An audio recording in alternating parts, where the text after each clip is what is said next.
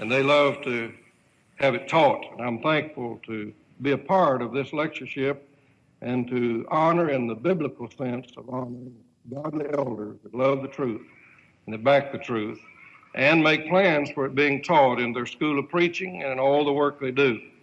And to be with Wendell and have this opportunity to share with you the Word of God is really a thrill.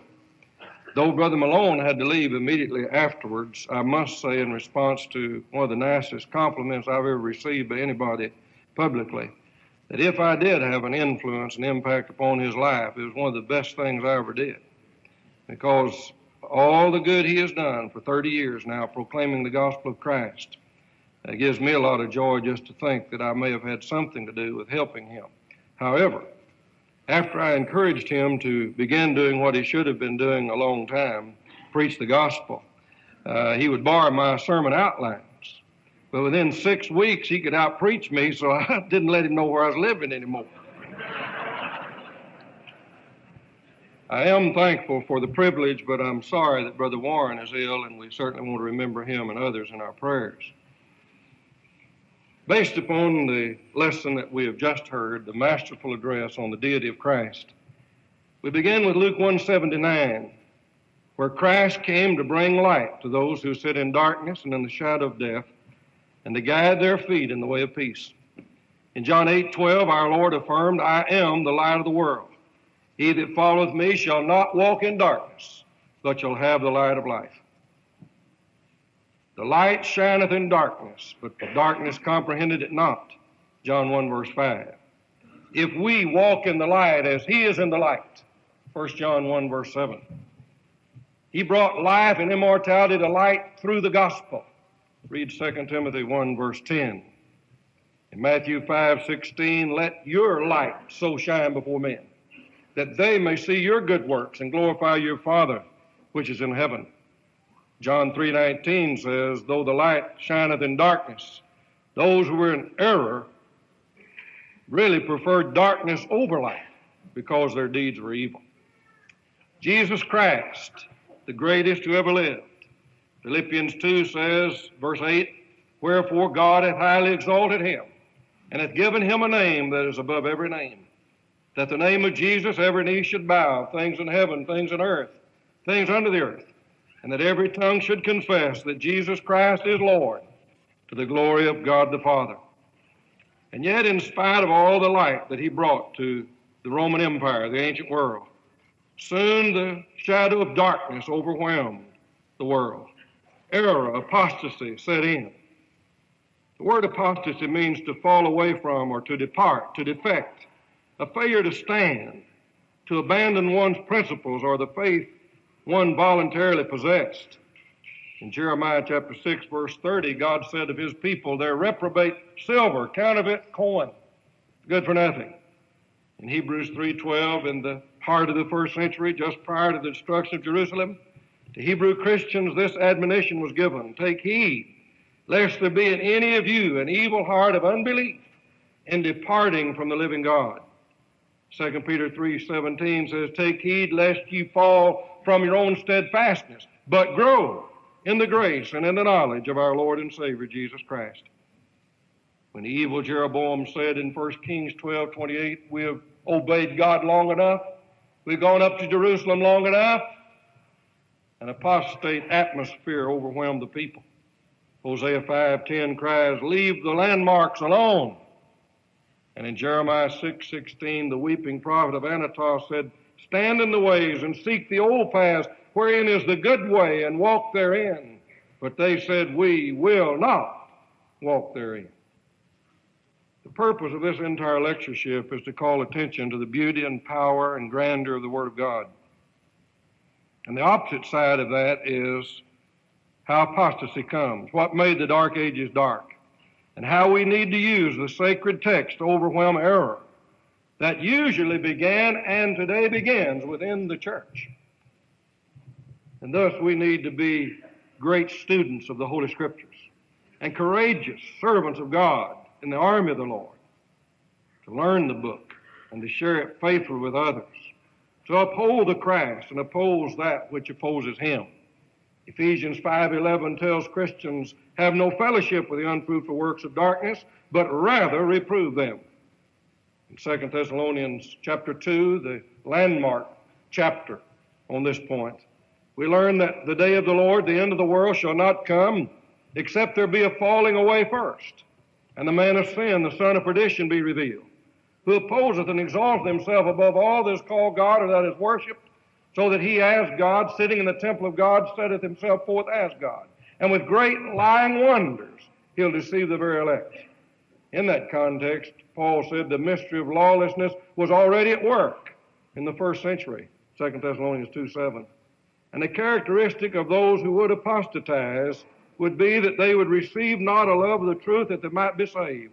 They had pleasure in unrighteousness, and they received, instead of truth, a strong delusion that they might believe a lie and be condemned, instead of the truth that was at their fingertips but that they turned against. In Hebrews 4:12 we read the word of God that's quick and powerful, sharper than a two-edged sword, piercing even to dividing asunder of soul and spirit, joint and marrow, and is a discerner of the thought and intent of the heart. And as we open the Word of God, we see some light shed on how apostasy comes. Denominational thinking that foments and grows until absolute error, sectarianism, enters the realm where only truth should be. We think of the attitude of those at the Tower of Babel who said, let us make a name for ourselves, Genesis chapter 11. We think of the Israelites who left Egypt in one night but couldn't get Egypt out of them for 40 years, who said, give us a king that we may be like the nations round about us. How desperately they needed the Word of God. Let me share with you several great passages that show the urgency of standing for the truth, the urgency of opposing error. And then we'll notice together three things, then and now, that produced and will reproduce the dark ages and a leaving of the sacred text. Remove not the ancient landmarks, Proverbs 22:28. Philippians 1:17, Paul said, from a prison cell in Rome, I'm set for the defense of the gospel. And in Galatians 1:89, he said, but though we are an angel from heaven preaching you any other gospel than that we have delivered unto you, let him be accursed. And then he repeated it again. Some of my brethren know so little gospel, they wouldn't know if it was another one, a perversion of the real one, or what. You talk about difficult passages in the Bible. Some of my brethren don't know the Bible enough to know that there are any difficult ones or easy ones or what's in there. And so in the midst of this lectureship, we need to get our heads and hearts back in the book. Proverbs 30, verse 5 says, add thou not to his word, lest he reprove thee and thou be found a liar. And the verse before it said, for every word of God is pure. Peter spoke for all of us when he said we ought to obey God rather than men, Acts 5:29. And to the religious elite of his day, Jesus made it clear that a lack of Bible knowledge caused their error. You do greatly err, he said to the Sadducees, not knowing the Scriptures, neither the power of God. In John 2:5, Mary said of Christ, do whatever he tells you to do. But we cannot know what he's told us to do by dreams and visions and lights out devotionals and super emotionalism. We can only learn that in the sacred text. For all Scripture is given by inspiration of God, and is proper for doctrine, reproof, correction, instruction in righteousness, that the man of God may be complete, furnished completely unto every good work. Therefore, we need to know all the Bible thoroughly and be in love with the author of that book, God himself. In Luke 6:46, Jesus said, why call you me Lord, Lord, and do not the things which I say? Jesus made it clear that prior to the destruction of Jerusalem, there would even be false Christs upon the earth, Matthew 24:24. He said there would be false prophets who would come to you in sheep's clothing, but inwardly they were ravenous wolves, Matthew 7:15 and 16. Later to the church at Ephesus, he said, you have tried those who claim to be apostles and have found them false, Revelation 2:2. Brethren, does the average member of the church in our day know enough Bible to point out error, to mark those who claim to be Christ, the prophet of God, or an apostle of the Lord? We can't teach what we don't know. And thus we need to learn the book from cover to cover. In 1 John 4:1, John warned many false prophets have already gone out into the world. In 2 Peter 2:1, he said there were false prophets among the people, there'll be false teachers among you. And yet today, when faithful gospel preachers even quote that verse, people say, oh, you've got a persecution complex, you're negative. We need to understand that there are still false prophets in the world, and some false teachers among us. And the only way they can be marked is by a knowledge of the sacred text.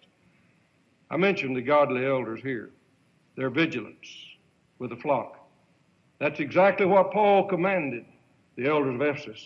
Take heed unto yourself and all the flock, over which the Holy Spirit hath made you overseers, to feed the church of the Lord, which he hath purchased with his own blood.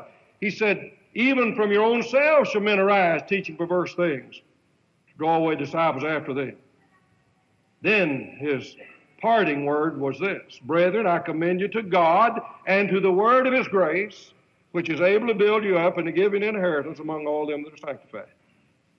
It would be a mistake tonight for us to only focus in on the errors that men make in the religious world concerning the Word of God.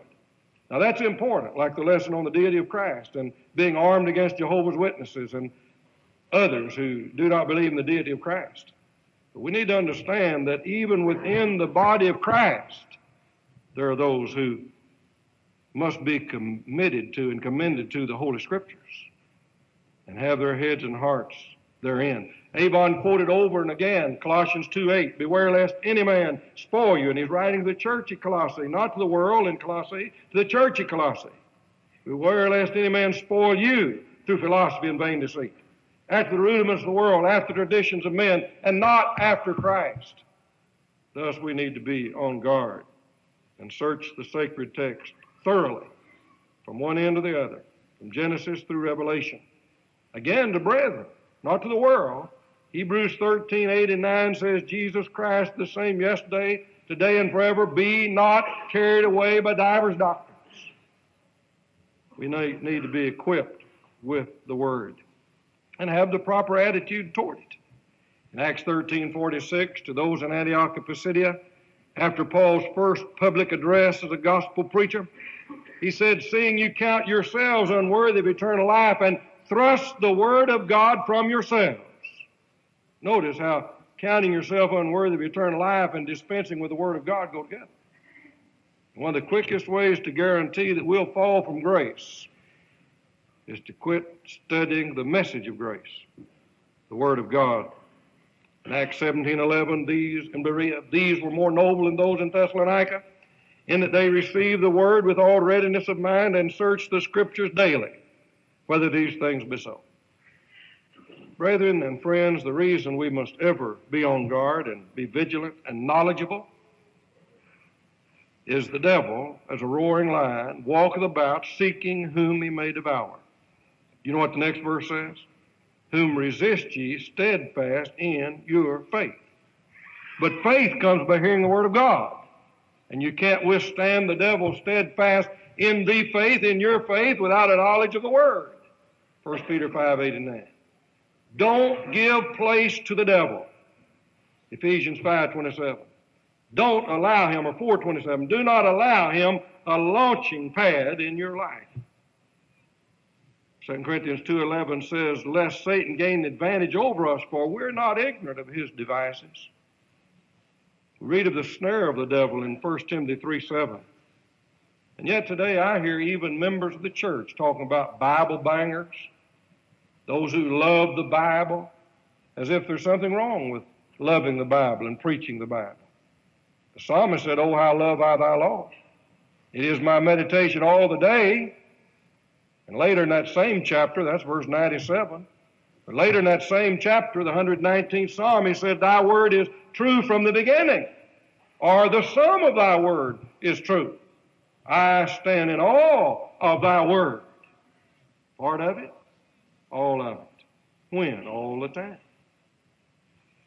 And so tonight, as we discuss difficult passages in the Bible, we need to understand that some people aren't even aware of the simple, straightforward, direct ones that equip us fully to stand against the wiles of the devil, Ephesians 6:11. We mentioned the Dark Ages. I believe the best period of the Dark Ages, and I understand some brethren think it's got to be 1230 to 1260 years. I understand that because I believe they misunderstand Revelation chapter 12 and that meaning. But I believe the best possible period to be consistent with history on the Dark Ages would be to begin those years in the year 476 when the Roman Empire fell and the Roman Church gained the ascendancy. In fact, I believe that's what he's talking about in 2 Thessalonians 2, that there was some power withholding this man of sin, the son of perdition, and when that power was removed, he would come to the forefront. In the year 476, the Roman Empire fell, and the Roman Catholic Church gained the ascendancy. Thus, 476 could be the beginning of the Dark Ages, and 1455, when Gutenberg's printing press came, about 1,000 years later, and broadcast the Bible 50,000 copies at one time, is over against one copy per year by a man who had to write it by hand. The Dark Ages began to crumble, and God's light began to be shown. And superstition and error of popery crumbled into European soil, into the dust. And God's light shone forth. It's significant that 1,000-year period that we just mentioned is called by the Roman Catholic Church, quote, the golden age of the Catholic Church, unquote. When the world is in darkness, the Roman Catholic Church is in the ascendancy. But when the Word of God is known and thoroughly digested, Romanism is in trouble. We have the Renaissance, the resurgence, the rebirth of learning that preceded the Reformation movement that broke the shackles of popery to some extent in Europe. And following that, the Restoration movement. But what produced those 1,000 years of darkness? Do you remember how we began tonight?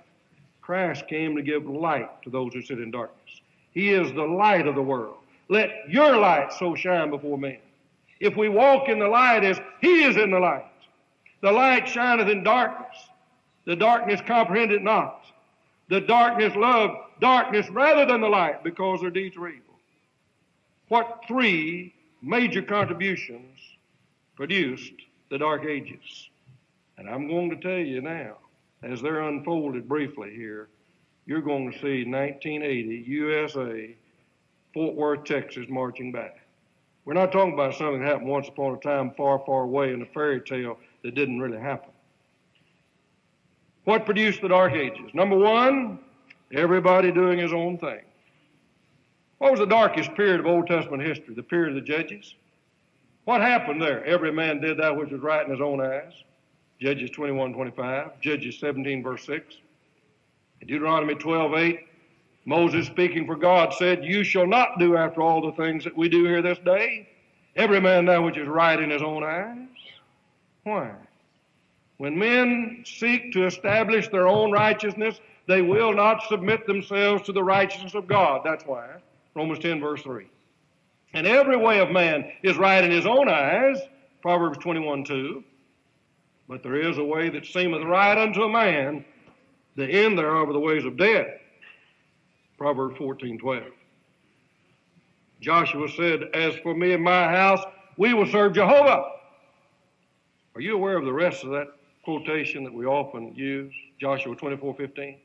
He said, "If it seem evil unto you to serve the Lord, choose you this day whom you will serve, whether the gods which your fathers served on the other side of the river, or the gods of the Amorites in whose land you dwell, but as for me and my house, we'll serve Jehovah." There is a distinctiveness between what they do and the world does and what we must do. And yet I see more and more of the world in the church and less distinctive preaching, teaching, and Bible study among us. Do we want the Dark Ages to return? Jeremiah wept, "O Lord, I know the way of man is not in himself. It is not in man that walketh to direct his own steps." Jeremiah 10:23. In Leviticus 1:3, the Bible says, of your own voluntary will, meaning you have the ability, the will to choose to do God's will or to do your own thing. That was one of the mottos in 1970 across the U.S. Do your own thing. We heard it on TV, saw it in the newspaper. Boys and girls used that language constantly. And the demons in hell shouted with glee. And so tonight we need to get back to doing God's will. Jesus said, if any man wills to do my will, he shall know if the teaching be of God. John 7:17. Paul bewailed the fact that some that he had led out of error were returning to the beggarly elements of the world. He said, I'm afraid of you, lest I bestowed labor upon you in vain. Galatians 4:9-11. We are to say, if the Lord wills, we'll do thus and so. James 4:15. Jesus said, I came down from heaven not to do my own will, but the will of him that sent me. John 6:38. In the shadow of the cross, he said, not my will, but thine be done. Matthew 26:42. In his beautiful prayer to the Father, he said, I have glorified thee upon the earth. I have finished the work which thou gavest me to do. John 17:4. One of our problems in the church today, just being honest, is we don't have very many people in most congregations, and I know elders and preachers and Bible teachers will say that amen to this, not very many people in very many congregations that are studying their Bibles anymore. And that is a reflection of this point, whether you understand it to be or not. Why are we not studying our Bibles more? We're going to do what we want to do. And that's not what we want to do. What do we want to do? Go blind and watch an idiot box. We do not have very many people anymore that are Bible students, much less Bible scholars. And the old walking Bible of the past, the average member of the church was called that. He's not called that anymore. And then in a lot of pulpits, not enough Bibles preached to save a peanut. And in some Bible classes, you search in vain to find a Bible. Everyone doing his own thing. And so the Dark Ages ensued. Nadab and Abihu were consumed by fire that went out from heaven because they offered to God what they wanted to offer instead of what he wanted them to offer. Secondly, the Dark Ages came because so many people laughed at sin. According to Isaiah 5:20, the people of 7 centuries before Christ made truth error and light darkness, and they laughed at the things they ought to weep about and wept over the things they should have laughed about. They had their values all mixed up. They laughed at sin instead of weeping over it. And today, we have members of the church, when you preach a strong sermon on getting back to the Bible and leaving off worldliness and abstaining from social drinking and dancing and immodesty, they say, oh, that's not so bad. Don't tell me you haven't heard that. Too many people laugh at sin. Fools make a mock of sin. But the way of the transgressor is hard. Proverbs 13:15, Proverbs 14:9. Like those in Zephaniah's day, many rise up early to corrupt all they're doing. Zephaniah 3:7. Is it a light thing to you, all you who work abomination? Ezekiel 8:17. Is it nothing to you, all you who pass by? Lamentation 1:12. And they laughed Jesus to scorn. Mark 5:40. In Isaiah 28:15, the prophet said, you make lies your refuge. In Romans chapter 1, in speaking of those who both lied and enjoyed hearing a lie, he said, they do not like to retain God in their knowledge. Wherefore God gave them up to reprobate minds. Romans 3:18 warns us, when there is no fear of God before our eyes, what is the result? Separation from God because of sin, Romans 3:23. But Jeremiah, as he did on so many other subjects, probably said it best of all. Jeremiah 3:25. We lie down in our shame, and our confusion covers us. For we have sinned against God, we and our fathers, from our youth even unto this day, and have not obeyed the voice of the Lord our God.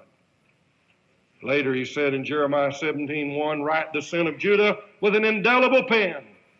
And finally in chapter 51, verse 5, Jeremiah would write the whole land is full of sin. Psalm 4:4 says, stand in awe and sin not. 1 Corinthians 15:33 says, evil companionships corrupt good morals. Zechariah chapter 7 depicted people of that day and of our day. Their heart is like an adamant stone. God said, I called upon you and you wouldn't hear. Now you call upon me and I won't hear. For your heart is like an adamant stone. You've laughed at sin so long, you're insensitive to righteousness. That's the point. The soul that sinneth, it shall surely die. Reads Ezekiel 18:20. The wicked are like the troubled sea when it cannot rest, whose waters cast up mire and dirt. There is no peace, saith my God to the wicked. Isaiah 57, verses 20 and 21. And ultimately, sin separates a man from God. Isaiah 59:1. Cause him to be dead in trespasses and sins. Ephesians 2:1. Without hope and without God in the world. Ephesians 2:11 and 12. And so Christians are warned. Christians are warned. Exhort one another every day, lest any be hardened through the deceitfulness of sin. Hebrews 3:13. There is none righteous, no, not one. Their throat is an open sepulchre. The poison of asp is under their lips. All have sinned and come short of the glory of God, and the wages of sin is death. And what reward have you in those things you're now ashamed of? Romans 3:10 and 13 and 23 and Romans 6:21 and 23. Rebellious children add sin to sin. Isaiah 30 verse 1. Be sure your sin will find you out. Numbers 32:23. And the worldliness in the church tonight is proof that sin will find you out. What made the dark ages dark? Everyone doing his own thing and people laughing at sin. But the Bible says, cast your bread upon the water and it will return not many days hence. Ecclesiastes 11:1. And when you sowed the wind, you'll reap the whirlwind. Hosea 8:7. And when you sowed the flesh, you shall of the flesh reap corruption. Galatians 6:7 and 8. And Ephesians 4 wraps it up, verses 17 to 19. They are past feeling. That's what made the dark ages dark, and that's what plagues America and the church tonight. And the only remedy, the only answer is learning the Bible, loving it, living it, sharing it, and taking a stand for it. All of it. And that brings me to the last point. I'm telling you, if he had waited until 4:30 to call me, I'd really had a sermon. Because I had a few things I wanted to say.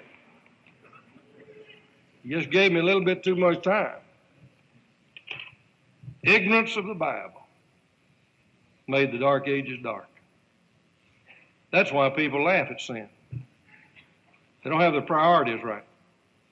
They don't know the difference in right and wrong. Hebrews 5 says, for when for the time you, speaking to Christians, ought to be teachers, you have need that someone come again and teach you, which be the first principle of the oracle of God. He said you're still on the milk and can't take the strong meat, and as a result, you don't even know the difference in right and wrong. In Hosea 4:6, we read, my people are destroyed for lack of knowledge. And then toward the end of the book, he said, O Israel, you've destroyed yourself. Hosea 13:9. And the quickest way for the church of our Lord to quit being the church of the Lord is for us to destroy ourselves through a lack of Bible knowledge. In Isaiah 5:13, we read, you've gone into bondage because of your ignorance. In Acts 3, on Solomon's porch, and J.W. McGarvey said at least 20,000 people could have gathered there, and I wouldn't be surprised if every bit as many as that was present. Peter said, through ignorance you crucified the Lord of glory. But it was willful ignorance, 2 Peter 3:5, for they had to repent of it. And in 1 Corinthians 2:8, he said, had they known it, they would not have crucified the Lord of glory. Why didn't they know it? Same reason some of us don't know more than we know. Same reason some of our neighbors wouldn't know the Bible from the almanac. Like my Lutheran landlady in Neenah, Wisconsin years ago. I said, what do you believe about infant baptism? She said, whatever my prayer book says. And I said, well, where is it? And she said, I don't even know where it is. And I said, can I find it for you? She said, yeah. And said, look up in the index and find out what I'm supposed to believe on it. If you think I'm kidding you, that's exactly the way it went. I had to find her prayer book which was her replacement for the Bible, that she didn't even know where it was or what it said, but when I found out and read it, she said, that's what I believe. Poor old ignorant woman. And that's about the way some of my brethren are. They don't know where the Bible is. They wouldn't know how to look up a passage. And they're so unfamiliar with doing God's will that they alone create a lot of darkness in this age. 2 Timothy 2:15 conversely tells us to be diligent, studious, servants of God, handling aright, rightly dividing the word of truth. And that takes effort. And yet some of my brethren will break out in a rash and have to go home or take a half a block detour to get away from a Bible class that demands something of them, and from a teacher that has assignments and wants to help them grow in the grace and knowledge of the Lord. In Luke 24:32, as Jesus parted company with the two men on the road to Emmaus, isn't it a blessed thing, they say? Did not our hearts burn within us when he opened unto us the Scriptures and talked with us by the way? Jeremiah 15:16 reads, his words were found and I did eat them, and they were the rejoicing of my heart. In Jeremiah 8:9 he said, where are the wise men? He said, they are not wise if they do not know the word of God. In Jeremiah 17:15 he cried, where is the word of the Lord? In Jeremiah 37:17 the people asked, is there any word from the Lord? And in Jeremiah 20:9 that great prophet said, after having been slapped in the face for preaching the word of God, his word was in my heart as a burning fire shut up in my bones, and I was weary with forbearing and could not contain. 2 chapters later, in chapter 22, verse 29, Jeremiah said, O earth, earth, earth, hear the word of the Lord. In Jeremiah 23:29, is not his word like a fire and like a hammer that breaks the rock in pieces? Bold, straightforward, unapologetic, demanding preaching and teaching emanates from the word of God. And we need not apologize for that. In the 119th Psalm, the writer said, thy word have I hid in mine heart, that I might not sin against thee. I'll not be ashamed to speak of thy word before kings. Forever, O Lord, is thy word established in the heavens. Oh, how love I thy Lord, is my meditation all the day. The entrance of God's word giveth light. I stand in awe of God's word, and so should we. And when we do, the darkness of the ages will be dispelled, and the glorious, sacred light of the eternal text will be known. Jesus said, man shall not live by bread alone, but by every word which proceedeth out of the mouth of God, Matthew 4:4. Heaven and earth shall pass away, but my word shall not pass away, Matthew 24:35. The Scripture cannot be broken, John 10:35. Now you're clean through the word which I have spoken unto you, John 15:3. The sword of the Spirit is the word of God, Ephesians 6:17. The seed of the kingdom is the word of God, Luke 8:11. You're begotten by the word of truth, 1 Peter 1:22. And so Paul, in clarion, challenging tones to his beloved Son in the gospel, said, as his parting writing, inspired of the Holy Spirit, I charge thee in the sight of God and the Lord Jesus Christ, who shall judge the quick and the dead at his appearing in his kingdom, preach the word. Be urgent in season, out of season, reprove, rebuke, exhort, with all longsuffering and teaching. For the time will come when they will not endure sound doctrine. But he said, you make full proof of your ministry. You do the work of an evangelist. Even though they want their backs scratched and their ears tickled, you stick with the word. And how imperative it is.